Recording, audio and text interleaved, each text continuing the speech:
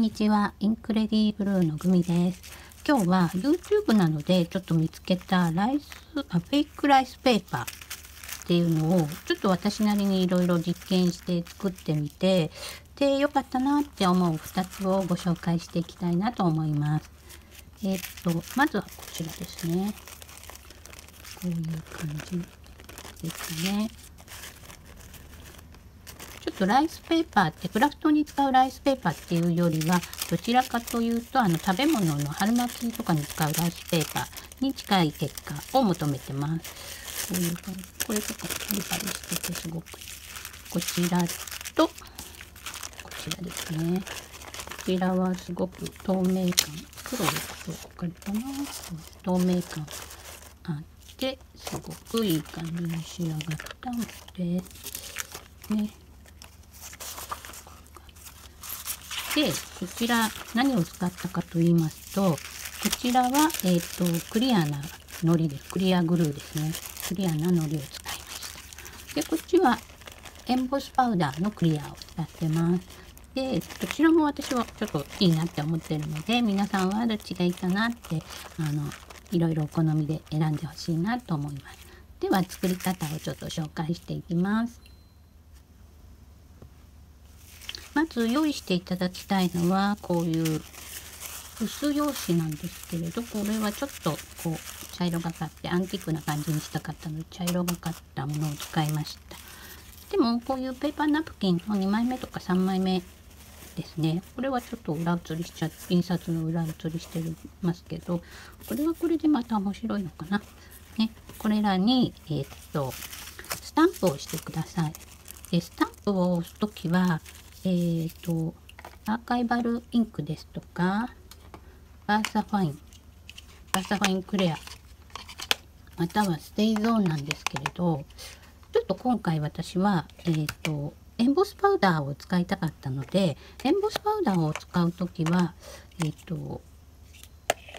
油性系のインクだとバーサマークがこう滲んでしまうので、同じ油性系なので、ステイゾーンで私は押してます。その点インクの方をちょっと皆さん注意された方がいいかなと思います。もし糊の方をお気に入っていただいた場合はこちらのバーサファインやアーカイバルインクですね。こちらの油性系のシャチハタですとかね、こういう油性系のインクで大丈夫です。そしてあと糊なんですけれど、糊を貼っていくこういうビニールですとか、あとクッキングシートとかですね、くっついても剥がれやすいものの上で作業をしていただくといいと思います。そして糊なんですが、私はいろいろ実験しました。こういうやのりさんとか、こういう木工用ボンドですね。あとクリアジェッソですとか、あとデコバージュのりとか、こうマットジェルメディウム、こういうのでもいろいろ実験して作ってみたんですが、一番良かったのがこう普通の糊がいいのかなって感じでした。これはちょっと障子用の糊がおじいちゃんが持っていたので使ったんですけれど、普通にお子さんが使うチューブ糊ですかね、ああいう糊でいいのかな、方がパリパリとした仕上がりになる気がしました。で、これをですね、ちょっともうこれ少し余ったものなんですけれど、ここに糊を入れていきます。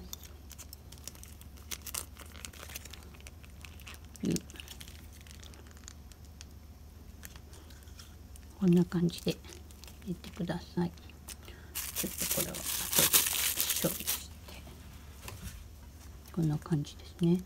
これに同量ぐらいのお水を入れてください。そしてここにちょっとアンティークな仕上がりしたかったので、こうディストレスステインのアンティークリネン、スプレーがある人はスプレーしてくださいね。私はこれをちょっと先に使っちゃいたいなと思ったので、これをちょっとスポイトでちょっと色をつけたいですね。こんな感じで色をつけました。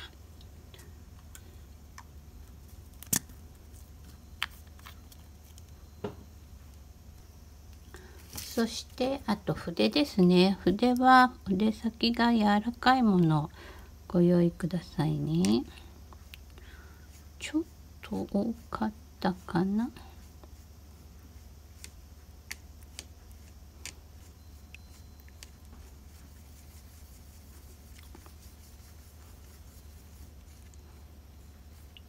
よく混ぜてくださいね。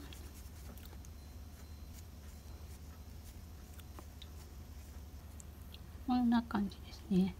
ちょっと緩めの糊ですね。こういう感じで塗っていって、まずだいたいこれいっぱいになりますね。ここにまず塗っていきます。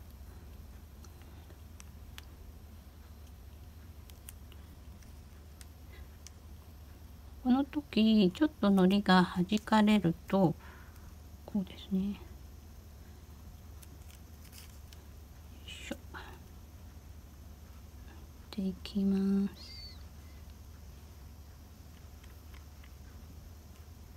まんべんなく塗ってきますね。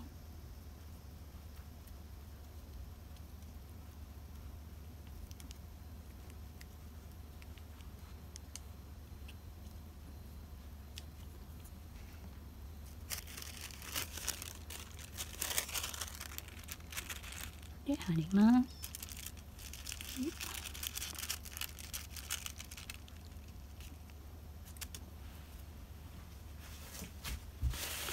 でこうウェットティッシュなどでこう軽く押さえてあげると空気が入らないです。まず裏から貼ってもらってでもう一度表からすぐに塗っていきます。この時空気を抜くように真ん中から塗っていくといいかもしれないですね。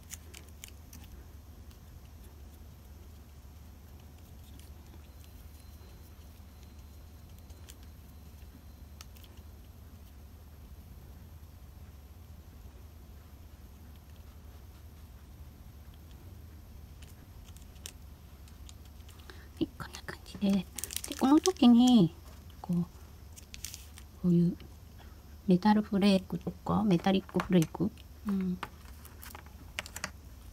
こういうのとか、あとラメもいいですね。ラメなんかも振りかけておくといいです。では、ここにポトって落とさない。軽くこれをトントントンと優しく振りかけましょう。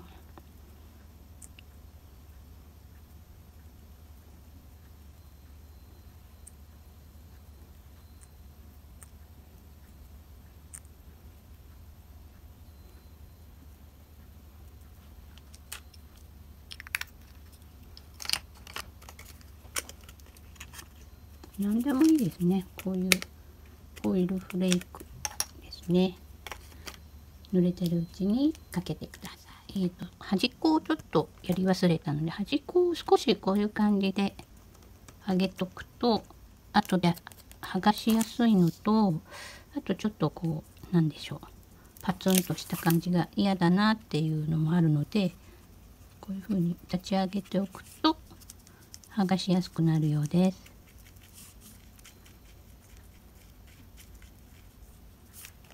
こうですね。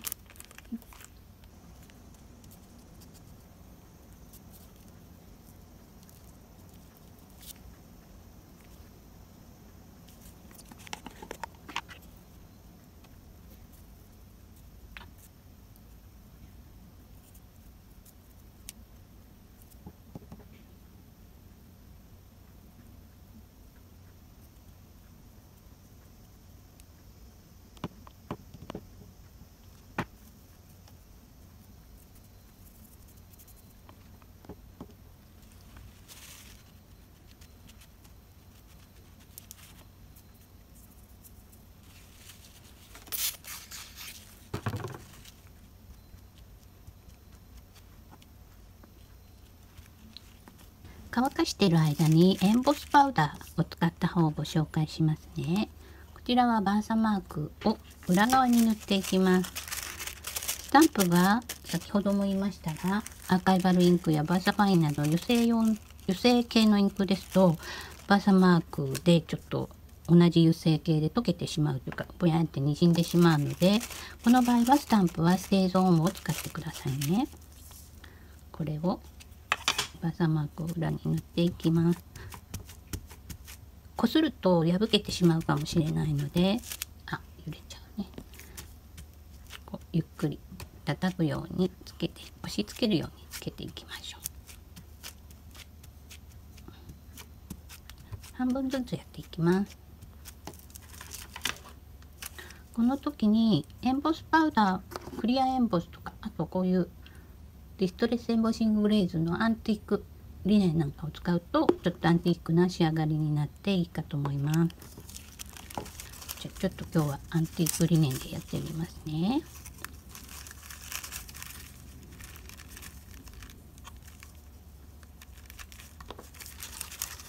これかけちゃいけなかった。こっちだ。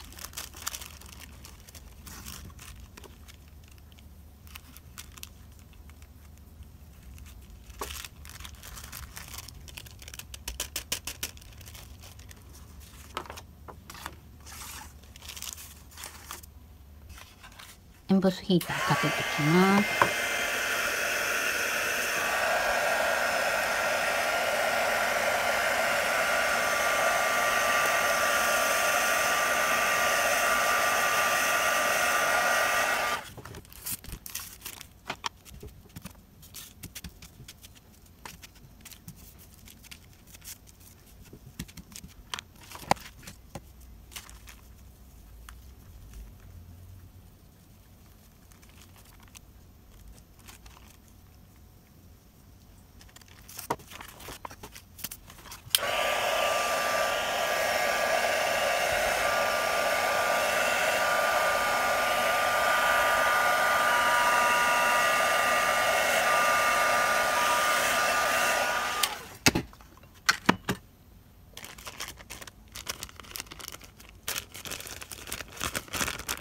こんな感じですごく透明に仕上がってます。ここにもうちょっとラメをかけたい場合はここにもう一度バーサマークをつけて、そしてラメ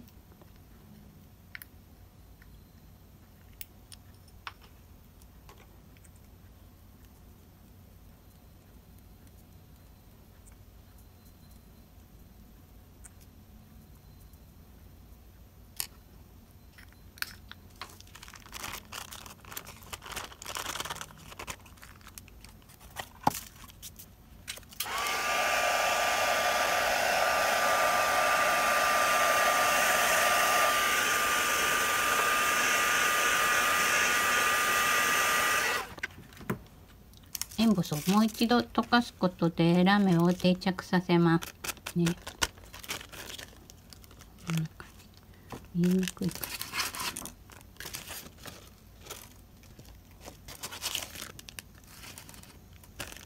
キラキラしてるんですけど見えないかな。はい、こんな感じで。はい、それではちょっと乾いたようなので剥がしていきます。ちょっと少し剥がしておくけどうまく剥がれるかどうか。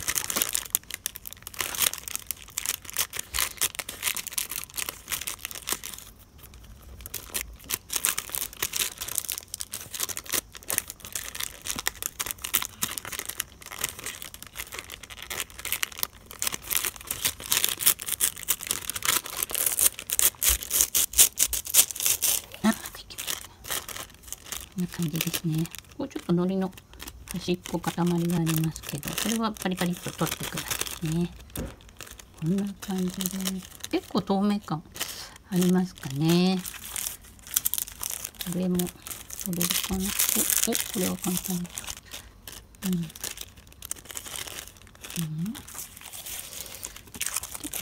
これかな。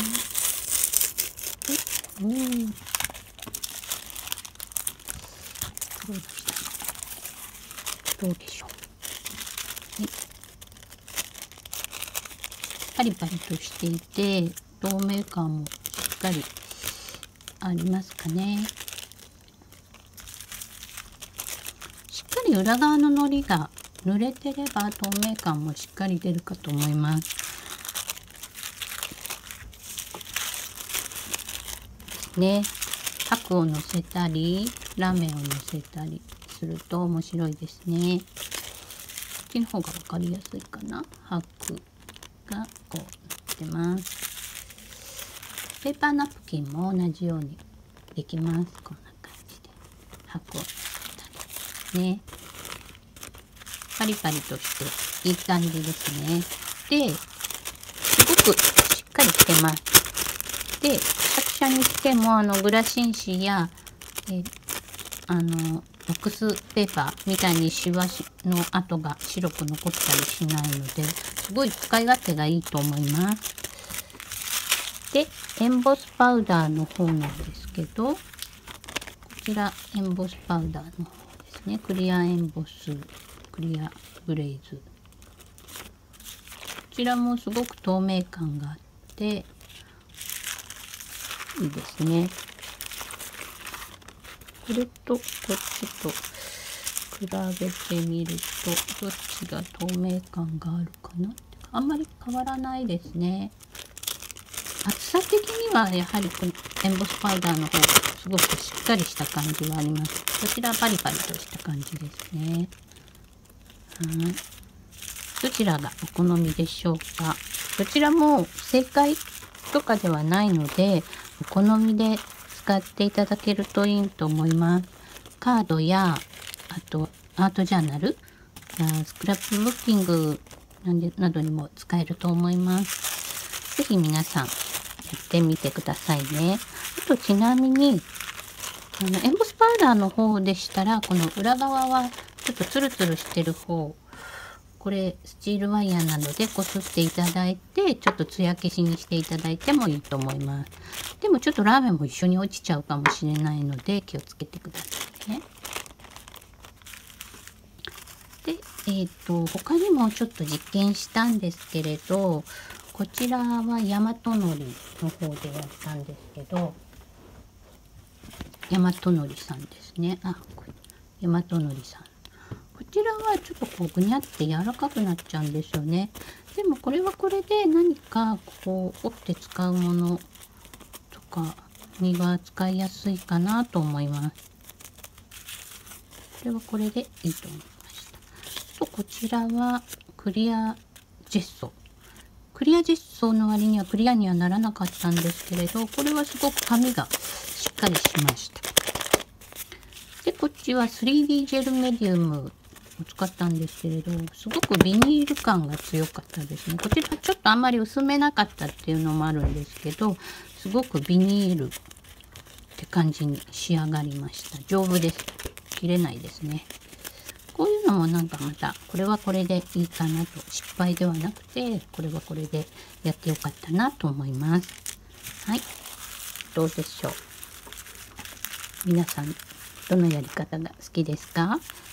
このようにこの私のチャンネルではインクやスタンプを使って楽しいことをこれからご紹介していきます。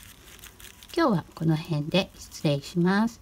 皆様ご視聴ありがとうございました。